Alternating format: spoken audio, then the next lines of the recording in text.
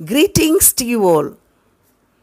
Welcome to Class 7, Term 1, Unit 1, Supplementary Reading on Monday Morning. Adapted from The Adventures of Tom Sawyer by Mark Twain. Children, are you all happy? ஸ்கூலுக்கு போகலாமா? ஜாலியாக இருக்குமா? நிறைய holidays வந்த அப்புறமா ஸ்கூலுக்கு போனோம். How will be your feelings?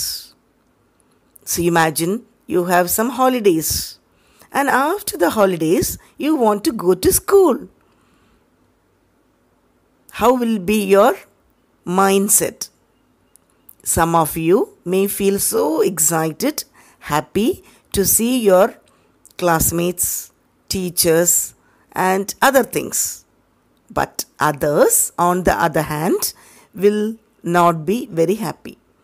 சிலருக்கு ஸ்கூலுக்கு போக பிடிச்சிருக்குது, சிலருக்கு என்ன பண்ணல, பிடிக்கலை. அவங்களுக்கு ஏன் ஸ்கூல் திறக்குது, ஏன் மண்டே வருது அப்படின்னு ஒரு சோகம். அதுதான் இங்கே நடக்குது. ஓகே, பார்க்கலாமா? So here, the hero of the story is Tom Sawyer. Okay, Tom. Monday morning found Tom Sawyer miserable. Monday morning, திங்கக்கிழமை காலையில் டாம் சாயர், ஐயோ மண்டே வந்துருச்சே, ஸ்கூலுக்கு போகணுமா மறுபடியும் அப்படின்னு பயங்கரமான ஒரு சோகம், பயங்கரமான ஒரு கவலை, ஒரு துக்கம், மனசே சரியில்லை, என்னடா வழி பண்ணுறதுன்னு அப்படி யோசிச்சுட்ருக்குறான். Monday morning always found him so because it began another week's slow suffering in school. Monday தொடங்கிச்சுனாக்கா Monday, Tuesday, Wednesday, Thursday, Friday, Saturday, இவ்வளோ நாள் ஒர்க் பண்ணணுமே இல்லையா, அதுன்னு சொல்லி பயங்கர சோகம். மண்டே தொடங்கிச்சு, அவ்வளோதான், 5 நாள் 6 நாள் எடுத்து வாட்டி வறுத்து எடுத்துருவாங்களே, ஹோம்ஒர்க், ஆக்டிவிட்டீஸ், ப்ராஜெக்ட்ஸ், டெஸ்ட், இன்னும் நிறைய விஷயங்கள். அதனால Monday morning Tom is not at all happy to go to school. He generally began that day with wishing he had no holiday in between. அவன் நினச்சிட்டான், நடுவில் வென்ஸ்டே தேர்ஸ்டேயில் எந்த ஒரு ஹாலிடேயும் இல்லை. There is no holiday at all in middle. It made the going into prison again so much worse.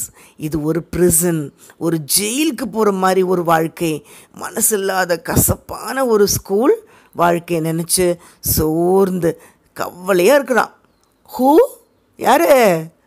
Tom. Day Monday. Tom Leh thinking, அப்படியே மனசில் யோசிச்சுட்டே படுத்துருக்குறான். Presently it occurred to him that he wished he was sick. இப்போ யாருக்காவது சுகம் இல்லாம இல்லை உடம்பு சரியில்லாமல் ஆகணும் அப்படி பிடிக்குமா? பிடிக்காது இல்லையா? பட் இங்கே ஸ்கூலுக்கு போகிறத விட சுகமில்லாமல் இருக்கிறது பிடிச்சிருக்குது. Okay, so I hope you understand. அப்போ ஸ்கூலுக்கு போகிறது எவ்வளோ கஷ்டம், அதை விட ஒரு ஃபீவர் வராதா, வயிற்று வலி வராதா, கால் வலி வராதா, கை வலி வராதா, ஏதோ ஒரு வலி வரட்டும், ஸ்கூலுக்கு மட்டும் போகிறத தப்பிக்கிறதுக்கு. So he just wanted to escape school. அதுக்காக ஐயோ இன்றைக்கி எனக்கு உடம்பு சரியில்லாமல் ஆச்சுன்னா சரி நல்ல ஜாலியாக இருக்கலாமே, அந்த ஒரு மென்டாலிட்டி. He examined himself. அவனையே தன்னையே என்ன பண்ணுறான், செக் பண்ணி பார்த்துக்கிறான். எங்கேயாவது கால் வலிக்குதா, கை வலிக்குதா, ஃபீவர் இருக்குதா அப்படின்னு யோசிக்கிறான். No sickness was found. எங்கேயும் எந்த ஒரு ஃபீவரும் இல்லை, எல்லாம் perfectly all right. Okay, fit as a ஃபிடில், அப்படி கன் மாதிரி இருக்கிறான். என்ன பண்ணுறது, எல்லாமே சரியாக இருக்குது. இப்படி இருந்தாக்கா he has to go to school because he is sound, he is healthy. And he investigated again. இன்னொரு வாட்டி செக் பண்ணுறான், தலை, கை, கால், கண்ணு, மூக்கு எல்லாமே சரியாக இருக்குதான்னு. This time he could detect stomach ache. அப்படி அங்கே இங்கே எதையாவது ஒரு சாக்கு சொல்லமான்னு பார்த்தாக்கா இங்கே உனக்கு சாக்கு கிடச்சிருச்சு. ஒரு he got one idea, stomach ache, வயிறு வலிக்குது. But It soon grew feeble. வயிறு வலிக்கிறது மாதிரி தோணுதே, இந்த சாக்கு வச்சு ஸ்கூலுக்கு போகாமல் ஆனால் என்ன அப்படின்னு சொல்லும்போது வயிறு வலியும் கொஞ்சம் சரியாயிருச்சு. And presently died wholly away. So வயிறு normal. He reflected further. Reflected means thinking. இன்னும் யோசிக்கிறான். Okay, what else? Any other way to escape school? Suddenly he discovered something. Okay, now that is not working well. So maybe let me check once again. So another one. One of his upper front teeth was loose. So now this one is teeth. பல் வலிக்குது. மேலே இருக்கிற ஒரு பல்லு லூஸாக இருக்குது, ஆடிட்டு இருக்குது. So I thought, O very good, எனக்கு மேலே இருக்கிற ஃப்ரண்ட் டீத் ஆடுது. நார்மலி ஸ்டூடெண்ட்ஸுக்கு வந்து அந்த மில்க் டீத் எல்லாம் உடையும் இல்லையா, உடஞ்சிட்டு புது டீத்து வரும். ஸோ பல்லு வலிக்குது. ஸோ இது ஒரு சாக்கை வச்சு ஸ்கூலுக்கு தப்பிச்சிடலாம். This was lucky. Very good, இது யாருக்கும் பார்க்கலாம், பல்லாடுது. He was about to begin to groan.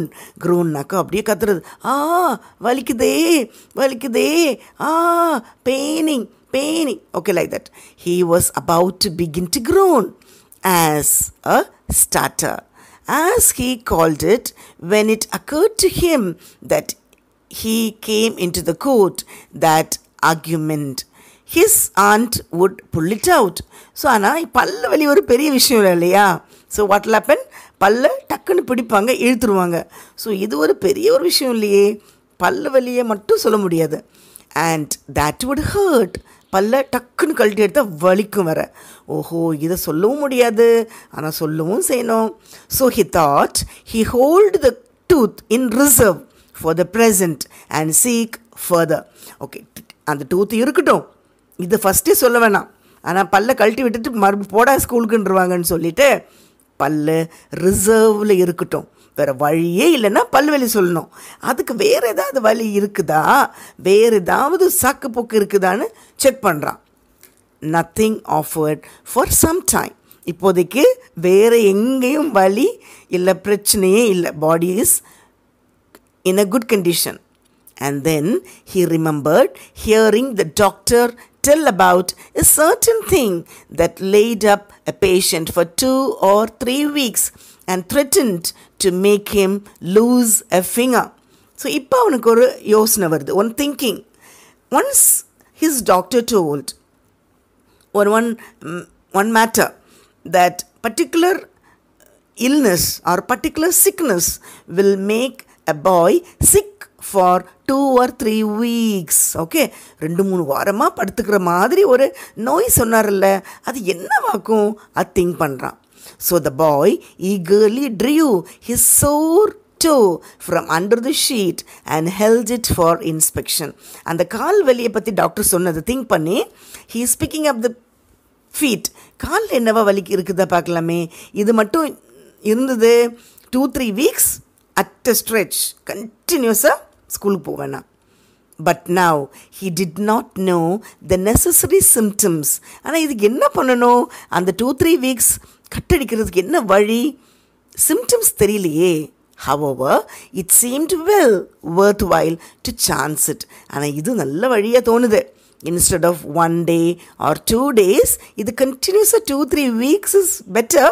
But அதுக்கு என்ன சிம்டம்ஸ்னாக்கா அதோட வலிகள் எப்படி இருக்கும், என்ன மாதிரி கத்தணும், எங்கே வலிக்குது காமிக்கணும் இல்லையா, அதுதான் பிரச்சனையே. So he fell groaning with considerable spirit. Groaning already I told you, like a short cry. அப்படியே கத்துறது, வலிக்குதே வலிக்குதேன்னு ஒரு sound started. But Sid slept on unconscious. பக்கத்தில் சித், இது டாமு, பக்கத்தில் சித் தூங்கிட்டு இருக்கிறார். But he didn't mind at all. அதை கண்டுக்கவே இல்லை, அப்படியே தூக்கம் சர்றை தூக்கம். Tom groaned louder. ஆனால் இங்கே இவன் அழுறது அவங்க கேட்கணும்னு சொல்லி அழுறது. பட் சித்து அதெல்லாம் nothing. And fancied that he began to feel pain in the toe. So சொல்கிறான், டோ காலில் ஒரு வலி இருக்கிற மாதிரி ஒரு sound. No result from Sid. But Sid did not mind at all. He is going on sleeping. Okay, there was no reaction. Tom was panting. Panting means with a loud breath. Understand? Like breathe quickly. வேகமாக மூச்சு விடுறது. Panting with his exertion. Effort. இன்னொன்று extra effort போட்டு extra energy கொடுத்த அந்த ஒரு sound. By this time, he took a rest and then swelled himself up and fetched a succession of admirable groans. இப்போ இன்னும் வேகமாக கஷ்டப்பட்டு எக்ஸ்ட்ரா எனர்ஜி போட்டு ஒரு வேகமாக groaning, making sound. Sid snored on. Snored means கொரட்டை. அவன் சரியான கொரட்டை, நல்ல கொரட்டை போட்டு தூங்கிட்டு இருக்கிறார். Tom was aggravated. Aggravatedனா சரி கோவம் வருது. அட்ட பாவி, நான் இங்கே உட்காந்து வேதனையில் துடிச்சிட்ருக்கிறேன், நீ உட்காந்து கொரட்டையில் தூங்கிட்டு இருக்கிறியா அப்படின்னு சரியான இரிட்டேஷன், கோவம். aggravated, irritation. He said, Sid, Sid, and shook him. ஏய் எந்திரிடா Sid. This course worked well. Okay, அவன் எந்திரிக்க சொல்கிறான். சித் எந்திரி, get up. And Tom began to groan again. Sid is about to wake up and Tom is groaning again and again he's crying. Sid yawned. Yawn means அப்படியே கொட்டாவி விட்டு அப்பா எந்திரிக்கிறார். எந்திரிச்சு stretching அப்படியே நெழிச்சு வளைச்சு எந்திரிச்சாச்சு. Then brought himself up on his elbow with a snort and began to stare at Tom. Tom went on groaning. Snortna a cry made to show happiness. இவன் என்னடா இப்போ தூங்கி எந்திரிக்கிறார். எந்திரிச்சு அப்படியே ஹாப்பியாக எந்திரிக்கும் போது பார்க்குறார். Sid set, Tom, see Tom, Tom சொல்லு, நான் எந்திரிச்சிட்டேன், இப்போ தான் தூங்கிட்டேன், கொரட்டை போட்டு தூங்கி எந்திரிச்சிட்டேன், சொல்லு what happened? No response. எந்த ஒரு பதிலும் இல்லை. Here Tom, what's the matter? என்னடா சொல்லு, what's a problem Tom? And he shook him and looked in a face anxiously. Okay சொல்லுடா, என்னமோ பண்ணிகிட்ருக்குற நீ ஒரு மாதிரி, you are not in a good mood, you are not in a good way, please tell me what's a problem. Tom moaned out, oh don't Sid, don't shake me. ஏய் என்னை அணுங்காதடா, என்னை ஆட்டக்கூடாது, என்னை தொடாத, அவ்வளோ வலிக்குது, தாங்க முடியலையே, வலிக்குதே. இப்போ இவ்வளோ நேரம் எந்திரிக்க வச்சது இவன் தான், but now he is acting. O don't, தொடாத, என்னை அங்கே வைக்காத, நீங்கள் வைக்காதுன்னு. வாய், வாட்ஸ் அ மேட்டர் டாம்? ஏண்டா சொல்லு, ஏன் வாய்? I must call auntie. ஏய் ஆண்டியை கூப்பிடவா? No, never mind. It will be over by and by. Maybe don't call anybody. அதாவது no, don't call anybody. யாரையும் கூப்பிட வேணாம் அப்படின்னு சொல்லும்போதே கூப்பிடணும். புரியுதா? இது ஆப்போசிட் வே, ஐரானிக்கலாக சட்டாயராக பேசுறது. நோ, யாரையும் கூப்பிட வேணாம், எனக்கு வலிக்குதே அப்படின்னா வலிக்கல, ஓகே சரி கூப்பிட வேணாம், but I must, don't grown so. டேய் கத்தாதுடா, டோன்ட் மேக் சவுண்ட், அழக்கூடாது. Tom, it's awful, how long you been this way. எவ்வளோ ஏன்டா இவ்வளோ பெயின் கஷ்டப்பட்டு இருக்கிற, டோன்ட் அழக்கூடாது செல்லமே தங்கமே அப்படின்னு. As, ouch, oh don't stir so. Said, you'll kill me. என்னை தொடாதடா, எனக்கு வலிக்குது, தாங்க முடியல, செத்துருவேனே, சாக போகிறேனே, இந்த மாதிரி ஒரு பயமுறுத்துறது. Tom, why didn't you wake me sooner? சித்து சொல்கிறாங்க. ஏய் டாம், இவ்வளோ வலி இருக்குதா, என்னை முதலே எழுப்பி விட்டுருக்கலாம் இல்லையா? You could have wakened me earlier itself.